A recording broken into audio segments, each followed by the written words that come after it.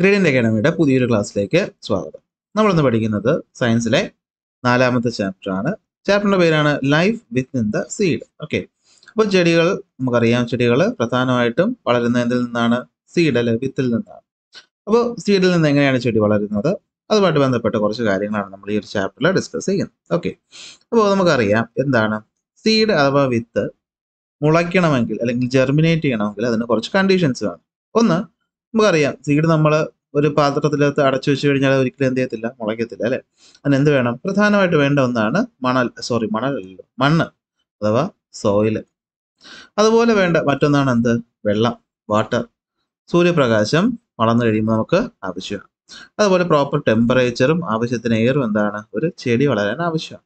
Okay, അപ്പോൾ അതിൽ പ്രധാനമായിട്ടും ജെർമിനേറ്റ് ചെയ്യാൻ അല്ലെങ്കിൽ വിത്തിന് മുളയ്ക്കാൻ ആവശ്യമായ 2 സാധനങ്ങൾ എന്താണ്? ഒന്ന് മണ്ണും വെള്ളവും. അപ്പോൾ മണ്ണും വെള്ളവും കിട്ടിക്കഴിയുമ്പോൾ എന്ത് ചെയ്യും? മുളയ്ക്കും. അത് വീണ്ടും വളർന്നു വരാനായിട്ട് പ്രോപ്പർ ടെമ്പറേച്ചറും ആവശ്യത്തിന് എയറും നമുക്ക് എന്താണ് ആവശ്യമായിട്ട് വരും. അതുപോലെ തന്നെ മറ്റ് പല മിനറൽസും എന്താണ് വേണ്ടി വരും. ഓക്കെ, അപ്പോൾ നമുക്ക് നോക്കാം. ഇവിടെ കുറച്ച് എക്സ്പെരിമെൻറ്റുകൾ പറയുന്നുണ്ട്, ജസ്റ്റ് നോക്കി വിടുക, അത്ര ഇമ്പോർട്ടൻ്റ് അല്ല. അപ്പോൾ നോക്കി, ഫോർ സീഡ് ടു ജെർമിനേറ്റ്. അപ്പോൾ ഒരു വിത്ത് മുളയ്ക്കാൻ, ജെർമിനേറ്റ് ചെയ്യാൻ എന്തൊക്കെ വേണം? എയർ വേണം, വാട്ടർ വേണം, അതുപോലെ ഫേവറബിൾ ടെമ്പറേച്ചർ എന്ത് ചെയ്യണം? ആവശ്യമായിട്ട് ഉണ്ട്. പിന്നെ സൺലൈറ്റും സോയിലുമാണ് ഇത് പ്രധാനമായിട്ടും വേണ്ട സാധനങ്ങൾ അല്ലെങ്കിൽ ആവശ്യമായിട്ടുള്ള കണ്ടീഷൻസ് എന്ന് പറയും. ഓക്കെ, അപ്പോൾ നമുക്ക് നോക്കാം. അങ്ങനെ ഒരു വിത്ത് മുളയ്ക്കുന്ന പ്രോസസ്സിനെയാണ് നമ്മൾ എന്ത് വിളിക്കുന്നത്? ജെർമിനേഷൻ എന്ന് വിളിക്കുന്നത്. എന്ത് വിളിക്കുന്നത്? ജെർമിനേഷൻ. അപ്പോൾ ഒരു വിത്ത് ഇങ്ങനെ മണ്ണിൽ കിടക്കുകയാണ്. ആ മണ്ണിൽ ആവശ്യത്തിന് ഈർപ്പം കിട്ടുമ്പോൾ ഈ വിത്ത് എന്ത് ചെയ്യും? മുളയ്ക്കും അല്ലെ. അതിൽ ആദ്യം വരുന്ന ഭാഗത്തിന് നമുക്ക് റാഡിക്കിൾ എന്ന് വിളിക്കാം. ഓക്കെ, എന്തെന്ന് വിളിക്കാം? റാഡിക്കിൾ. ഈ റാഡിക്കിൾ വളർന്നാണ് എന്തായിട്ട് മാറുന്നത്? റൂട്ടായിട്ട് അല്ലെങ്കിൽ നമ്മുടെ വേരുകളായിട്ട് മാറുന്നത്. അപ്പോൾ ഓർത്ത് വയ്ക്കുക എളുപ്പമാണ് അല്ലേ. റാഡിക്കിളും 6 ഉണ്ട്, റൂട്ടിലും 6 ഉണ്ട്. അപ്പോൾ റാഡിക്കിൾ ഉണ്ട്, റാഡിക്കിൾ വളർന്ന് എന്തായിട്ട് മാറും? റൂട്ടായിട്ട് മാറും. എന്നിട്ട് എന്ത് ചെയ്യും? വീണ്ടും വളരും. അപ്പോൾ ഈ പറയുന്ന വളരുന്ന സമയത്ത് ഈ ചെടിക്ക് ന്യൂട്രിയൻസ് അല്ലെ വേണം അല്ലെ, പ്രോട്ടീനും അതുപോലെ സാധനങ്ങൾ വേണം. അത് എവിടെ നിന്ന് കിട്ടും? അത് കിട്ടുന്നതാണ് ഈ പറയുന്ന കോട്ടിലിഡൻ. ഓക്കെ, എന്താണ് കോട്ടിലിഡൻ? നമ്മൾ പലപ്പോഴും ഈ പറയുന്ന പല ചെടികളുടെയും വിത്തിന് നമ്മൾ ആഹാരമാക്കാറുണ്ട് അല്ലേ.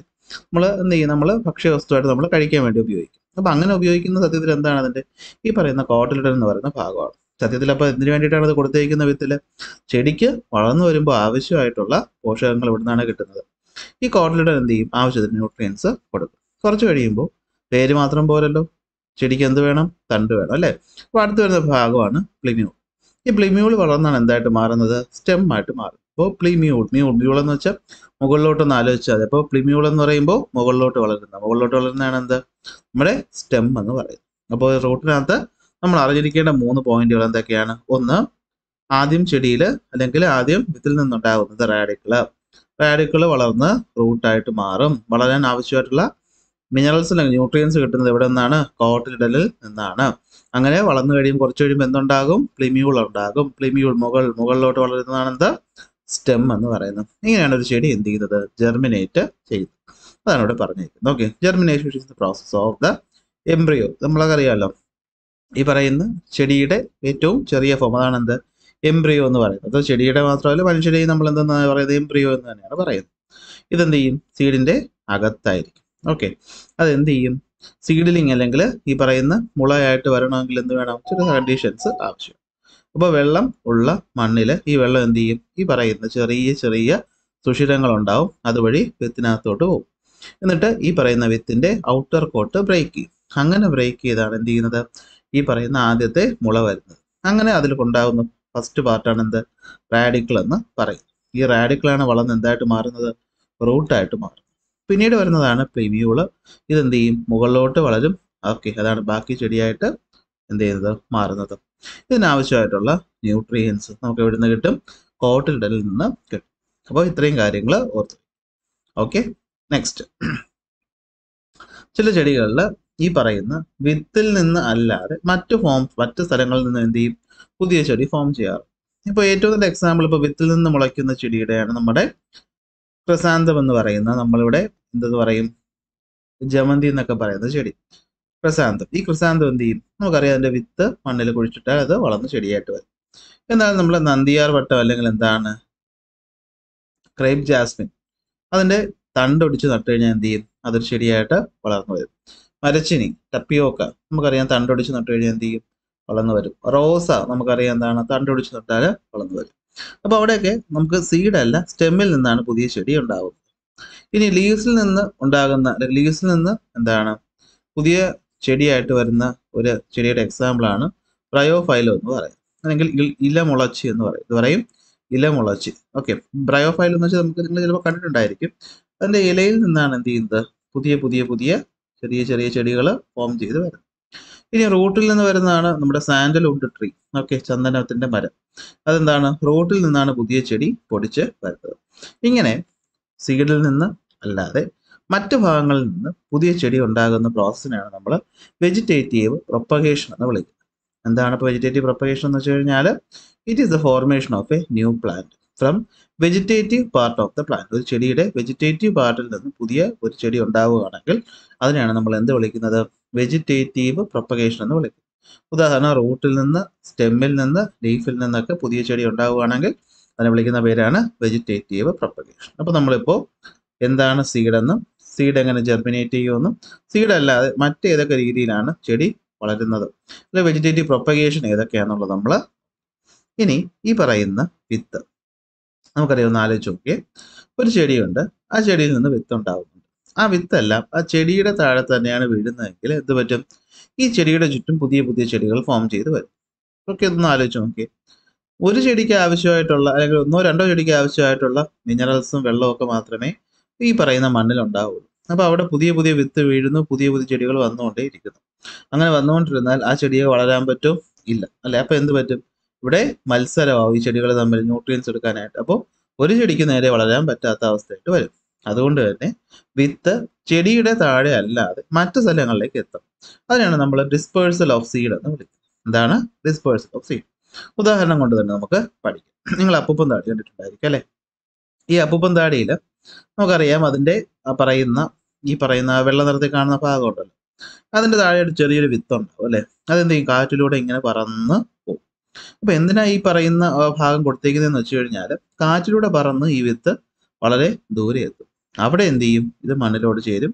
അവിടെ നിന്ന് എന്ത് ചെയ്യും? പുതിയ മരമായിട്ട് വളരും. അപ്പോൾ ഒരു ചെടിയുടെ താഴെ തന്നെ അല്ലെങ്കിൽ അതിൻ്റെ മൂട്ടിൽ തന്നെ വന്ന് വീഴാതെ പുതിയ സ്ഥലങ്ങളിലോട്ട് പോകും. അപ്പോൾ ഇതാണ് ഡിസ്പേഴ്സൽ ഓഫ് സീഡ് എന്ന് പറയുന്നത്. പല രീതിയിൽ എന്ത് നടക്കാറുണ്ട്? ഈ പറയുന്ന ഡിസ്പേഴ്സൽ നടക്കാറുണ്ട്.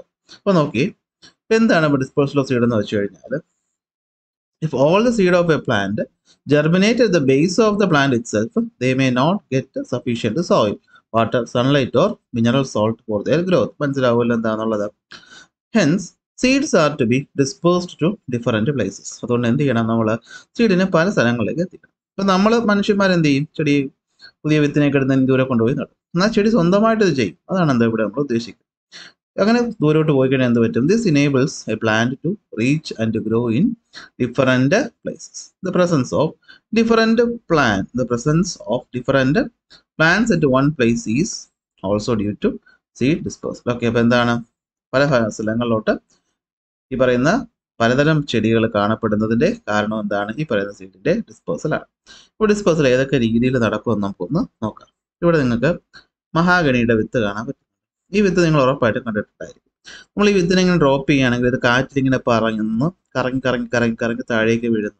അല്ലെ? ഇത് നോക്കി, ഈ വിത്ത് ചിലപ്പോൾ നിങ്ങൾ കണ്ടിട്ടുണ്ടായിരിക്കും. ഓക്കെ, ഇത് മരത്തിന്റെ മുകളിൽ നിന്ന് പൊട്ടുമ്പോൾ മരത്തിൽ നിന്ന് എന്ത് ചെയ്യും? ഇത് കാറ്റ് ഇതിന്റെ ഈ പറയുന്ന ബേസിന്റെ ഭാഗം ഉണ്ടല്ലോ, ഇവിടെ ആയിട്ടാണ് വിത്തിരിക്കുന്നത്. ഈ മുകളിലത്തെ ഭാഗം എന്താണ്? കാറ്റിൽ കറങ്ങി അല്ലെങ്കിൽ കാറ്റിന്റെ ലിഫ്റ്റ് അല്ലെങ്കിൽ കാറ്റിന്റെ ദിശ അനുസരിച്ച് എന്ത് ചെയ്യും? പറന്ന് ഇങ്ങനെ കറങ്ങി എന്ത് ചെയ്യും? ദൂരേക്ക് വന്ന് വീഴും. ലേഡി ഫിംഗർ നിങ്ങൾ കണ്ടിട്ടുണ്ടായിരിക്കും. വെണ്ടയ്ക്ക. ഈ വെണ്ടയ്ക്ക നമ്മൾ എന്ത് ചെയ്യും? അത് ഉണങ്ങുന്നതിന് മുമ്പ് പറിച്ചാണ് കറി വയ്ക്കുന്നത്. എന്നാൽ ഇതിൽ മരത്തിൽ അല്ലെങ്കിൽ ചെടിയിൽ നിന്ന് തന്നെ ഉണങ്ങാൻ വിടുകയാണെങ്കിൽ കുറേ സമയം കഴിയുമ്പോൾ എന്ത് ചെയ്യും? ഇത് ഉണങ്ങിയിട്ട് കുറച്ച് കഴിയുമ്പോൾ എന്ത് ചെയ്യും? പൊട്ടുമ്പോൾ ഈ അകത്തുള്ള വിത്തുകൾ എന്ത് ചെയ്യും? ദൂരേക്ക് തെറിക്കും. തേങ്ങയും നമുക്കറിയാം, തേങ്ങ അല്ലെങ്കിൽ തെങ്ങ് തീരപ്രദേശങ്ങളാണ് കൂടുതലായിട്ട് വളരുന്നത്. അപ്പോൾ അവിടെ എന്തുണ്ട്? വെള്ളമുണ്ട്. അപ്പോൾ ഈ തേങ്ങ നോർമലി എന്ത് ചെയ്യും? കൊഴിഞ്ഞ് വെള്ളത്തിലാണ് വീഴുന്നതെങ്കിൽ ഇത് വെള്ളത്തിൽ പൊങ്ങിക്കിടക്കും. ഈ പൊങ്ങിക്കിടക്കുന്ന തേങ്ങ എന്ത് ചെയ്യും? വെള്ളത്തിൽ ഒഴുകി ദൂരെയുള്ള സ്ഥലങ്ങളിലോട്ട് പോകും. ഇനി ബാൽസം, നമ്മുടെ എന്താണ് തുമ്പ എന്നല്ലേ പറയുന്നത്. ഇതിന്റെ വിത്തുകൾ നമ്മൾ നോക്കിയാൽ എന്താണ്? ഇതും എന്ത് ചെയ്യും? കുറച്ച് കഴിയുമ്പോൾ പൊട്ടിപ്പോകുന്ന കാണാൻ പറ്റും. ഇനി ഫിഗ് പോലെയുള്ള അല്ലെങ്കിൽ മാംഗോ പോലെയുള്ള അല്ലെങ്കിൽ ഗുവ, പേരയ്ക്ക് പോലെയുള്ള ചെടികളിൽ നമുക്കറിയാം അതിന് ഈ പറയുന്ന സീഡിനോട് കവർ ചെയ്തിട്ടുണ്ട് ഒരു ഫ്ലഷി ആയിട്ടുള്ള ഒരു ഭാഗം ഉണ്ടാകും. ഈ ഫ്ലഷി ഭാഗം മൃഗങ്ങൾ എന്ത് ചെയ്യും? അട്രാക്ട് ചെയ്യും. ഇപ്പൊ നമ്മുടെ ചക്ക ഇതുപോലെയുള്ള കാര്യങ്ങളൊക്കെ എന്താണ്? വിത്തിനെ കവർ ചെയ്തൊരു മാംസമുള്ളൊരു ഭാഗം ഉണ്ടാകും. അപ്പൊ ഈ ഭാഗം ചെടികൾ അല്ലെങ്കിൽ ചെടികളല്ല, മൃഗങ്ങളും കിളികളും ഒക്കെ കഴിക്കും. അപ്പൊ ഇവർ വന്നിട്ട് എന്ത് ചെയ്യും? ഇതിനെ കൊത്തിയെടുത്തുകൊണ്ട് പോകും. കൊത്തിയെടുത്തതിന്റെ ഫ്ലഷ് കഴിച്ചിട്ട് സീഡിനെ എന്ത് ചെയ്യും? ദൂരെ ഏതെങ്കിലും സ്ഥലത്ത് കൊണ്ടുപോയി ഡ്രോപ്പ് ചെയ്യും. മാത്രമല്ല ചില ചെടികളുടെ കൂടെ ഈ പശ ഉണ്ടാവാറില്ല, അതിനെ ഒട്ടുന്നൊരു അരക്കെന്നൊക്കെ നമ്മളിവിടെ പറയും. ഈ പശ പോലത്തെ സാധനമുണ്ട്. അപ്പൊ ഇതും എന്ത് ചെയ്യും? മൃഗങ്ങളുടെ ദേഹത്തും ഒക്കെ തട്ടിയിട്ട് എന്ത് ചെയ്യും? ദൂരേക്ക് പോകും. അങ്ങനെ ദൂരേക്ക് പോകുമ്പോൾ എന്ത് ചെയ്യും? ഇത് പ്രൊപ്പഗേറ്റ് ചെയ്യും. അപ്പൊ നമുക്ക് പ്രധാനപ്പെട്ട കുറച്ച് അഡാപ്റ്റേഷൻസ് നോക്കാം. ഓക്കെ, ഹുക്സ് അല്ലെങ്കിൽ എന്താണ് ഈ പറയുന്ന മൃഗങ്ങളുടെ ദേഹത്ത് സ്റ്റിക്ക് ചെയ്തിരിക്കും. ഗം അഥവാ പശ, അതുപോലെ പോയിന്റഡ് ടിപ്സ്, ഇതൊക്കെ എന്ത് ചെയ്യുന്നത്? ഇതുപോലെയുള്ള നമ്മൾ ഡ്രസ്സിലൊക്കെ ഒട്ടിയിരിക്കുന്ന പോലെ മൃഗങ്ങളുടെ ദേഹത്തൊക്കെ എന്ത് ചെയ്യും? ഒട്ടിയിരിക്കും. അങ്ങനെ ഒരു സ്ഥലത്ത് നിന്ന് മറ്റൊരു സ്ഥലത്തോട്ട് ഈ ചെടി പ്രൊപ്പഗേറ്റ് ചെയ്യും. അങ്ങനെ പ്രധാനപ്പെട്ട മോഡ് ഓഫ് സീഡ് ഡിസ്പേഴ്സലും ഏത് ചെടിയും അതിന്റെ അഡാപ്റ്റേഷൻ നമുക്കൊന്ന് നോക്കാം. വിൻഡിലൂടെ ഡിസ്പേഴ്സൽ നടക്കുന്ന ചെടികളാണ് പാപ്പസ്. പാപ്പസ് എന്ന് വെച്ചാൽ നമ്മുടെ അപ്പൂപ്പൻ താടി, അതുപോലെ മഹാഗണി നമ്മളിപ്പോൾ പറഞ്ഞു. ലൈറ്റ് സീഡാണ്, ഹെയറിലേക്ക് പാർട്ട് പാപ്പസ് സീഡ് അഥവാ അപ്പൂപ്പൻ താടി. മഹാഗണി നമുക്കറിയാം എന്താണ്? ലൈറ്റ് വെയിറ്റ് ആയിട്ടുള്ള സീഡാണ്, അതിൽ എയർ പിടിച്ചു പോകാനായിട്ടുള്ള അറേഞ്ച്മെന്റ് ഉണ്ട്. വെള്ളത്തിലൂടെ പോകുന്നതാണ് തേങ്ങ, കോക്കനട്ട്.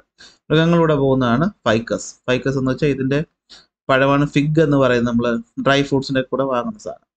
Jack എന്താണെന്നറിയാമല്ലോ, guava എന്താണെന്നറിയാമല്ലോ, ആരോഗ്യദാസ്. ഓക്കെ, ഇനി ബേർസ്റ്റിംഗ് എന്ന് വെച്ചാൽ പൊട്ടിത്തെറിക്കുന്നത്, ലേഡീസ് ഫിംഗറും ബാൽസും. ഇതെന്ത് ചെയ്യും? പൊട്ടിത്തെറിക്കും. പൊട്ടിത്തെറിക്കുമ്പോൾ ദൂരേക്ക് സീഡ് ഡിസ്പേഴ്സ് ആവും. അപ്പോൾ ഇതാണ് എന്ത്? പ്രധാനപ്പെട്ട ഡിസ്പേഴ്സൽ മെത്തേഡ്സ് എന്ന് പറയും. ഇനി നമുക്കറിയാം മനുഷ്യർ എന്ത് ചെയ്യാറുണ്ട്? ഈ പറയുന്ന ചെടികളെ ഒരു സ്ഥലത്ത് നിന്ന് മറ്റൊരു സ്ഥലത്തോട്ട് കൊണ്ടുപോകാറുണ്ട്. ഇപ്പോൾ നമ്മുടെ കേരളത്തിൽ അധികം ഉപയോഗിക്കുന്ന നമ്മുടെ ടപ്പിയോക്ക, മരച്ചിനി, tomato, potato, pineapple, green chilli, guava, പപ്പായ, കോഫി, ഇതൊന്നും മനുഷ്യരില്ലായിരുന്നെങ്കിൽ ഒരു കാരണവശാലും എങ്ങോട്ട് വരില്ലായിരുന്നു? ഇന്ത്യയിലോട്ട് വരില്ലായിരുന്നു. കാരണം ഈ പറഞ്ഞ ചെടികളുടെയൊക്കെ ജന്മദേശം എന്ന് പറയുന്നത് അമേരിക്ക. ഓക്കെ, അമേരിക്ക എന്ന് പറയുമ്പോൾ അമേരിക്ക, ബ്രസീൽ, ആ അമേരിക്കൻ കോണ്ടിനെന്റ് നിങ്ങൾ മനസ്സിലാക്കുക. ഓക്കെ, ഇവിടെ നമ്മൾ ചില സാധനങ്ങൾ ഇപ്പോൾ പൈനാപ്പിള്, ചില ടപ്പിയോക്ക, ഇതൊക്കെ ചിലത് എന്താണ്? ഈ അമേരിക്ക, ബ്രസീൽ, അതുപോലെ എന്താണ് പെറു, ഗ്വാട്ടമാല എന്നൊക്കെ പറഞ്ഞ സ്റ്റേറ്റിലുണ്ടല്ലോ നമ്മളെ സൗത്ത് അമേരിക്കയിൽ കോണ്ടിനെന്റിൽ വരുന്ന ഭാഗം. അപ്പോൾ ഈ പറയുന്ന ഭാഗം സൗത്ത് അമേരിക്കയിൽ നമ്മൾ നോർത്ത് അമേരിക്ക, അമേരിക്കൻ ഐക്യനാടുകൾ എന്ന് പറയുമല്ലോ, അതിനകത്ത് വരുന്ന ഭാഗങ്ങളാണ്. അവിടെ നിന്നാണ് എന്ത് ചെയ്യുന്നത്? ഒറിജിനേറ്റ് ചെയ്തത്. അപ്പോൾ PSC-കാർ ഇതൊന്ന് ശ്രദ്ധിച്ച് നോക്കേണ്ടതാണ്, വളരെ ഇമ്പോർട്ടൻ്റ് ആണ്, ചോദിക്കാറുണ്ട്. അപ്പോൾ നോക്കുക, പൈനാപ്പിൾ, പൊറത്തുചക്ക, ടപ്പിയോക്ക, മരച്ചിനി, ടൊമാറ്റോ എന്താണെന്നറിയാം, പൊട്ടറ്റോ, ഉരുളക്കിഴങ്ങ്, ഗ്രീൻ ചില്ലി, ഗുവ, പപ്പായ, കോഫി, ഇതെല്ലാം ഏത് രാജ്യത്തു നിന്നാണ് വന്നേക്കുന്നത്? അമേരിക്ക. ടീ, നമ്മുടെ തേയില, വന്നത് ചൈനയിൽ നിന്നാണ്. ക്യാബേജ് എവിടെ നിന്നാണ്? യൂറോപ്പിൽ നിന്നാണ്. റബ്ബറും കാഷ്യൂനട്ടും വന്നേക്കുന്നത് ബ്രസീലിൽ നിന്ന്. അപ്പൊ ഈ പറയുന്നതൊന്ന് നോട്ട് ചെയ്ത് വെച്ച് പഠിക്കുക, നമുക്കത് ആവശ്യം. ഓക്കെ, ഇപ്പൊ നോക്കിയാൽ അറിയാം, ടപ്പിയോക്ക, ടൊമാറ്റോ, പൊട്ടറ്റോ, അതുപോലെ എന്താണ് കോഫി, ഈ വരുന്നതൊക്കെ എന്താണ്? അമേരിക്കയാണ്. അതുപോലെ പൈനാപ്പിള്, ഗ്രീൻ ചില്ലി, ഗുവ, പപ്പായ. ടീ അറിയാം, തേയില എവിടെ നിന്നാണ് വന്നിരിക്കുന്നത്? ചൈനയിൽ നിന്നാണ് ഇന്ത്യയിലേക്ക് എത്തിയത്. ക്യാബേജ് യൂറോപ്പിൽ നിന്നാണ്. ബർഗറിനകത്ത് ക്യാബേജ് വയ്ക്കും, ബർഗർ യൂറോപ്യന്മാർ കഴിക്കുമെന്ന് ആലോചിച്ച് വയ്ക്കുക. റബ്ബറും കാഷ്യൂനട്ടും ഇവിടെ നിന്നാണ്? ബ്രസീലിൽ നിന്നാണ്. കുറച്ച് വലിയ ക്ലാസ്സുകളിൽ പോകുമ്പോൾ നമ്മൾ ഇത് ഇവിടെ കൊണ്ടുവന്നപ്പോൾ ഇത് സയൻസ് ആണല്ലോ, സോഷ്യൽ സയൻസ് നോക്കുമ്പോൾ നമുക്ക് അറിയാൻ പറ്റും ഇത് പോർച്ചുഗീസുകാർ കൊണ്ടുവന്നത് ഏതൊക്കെയാണ്, ഡച്ചുകാർ കൊണ്ടുവന്നത് ഏതൊക്കെയാണ്, ബ്രിട്ടീഷുകാർ കൊണ്ടുവന്നത് ഏതൊക്കെയാണെന്നൊക്കെ ഉള്ളത് നമ്മൾ വേർതിരിച്ച് പഠിക്കും.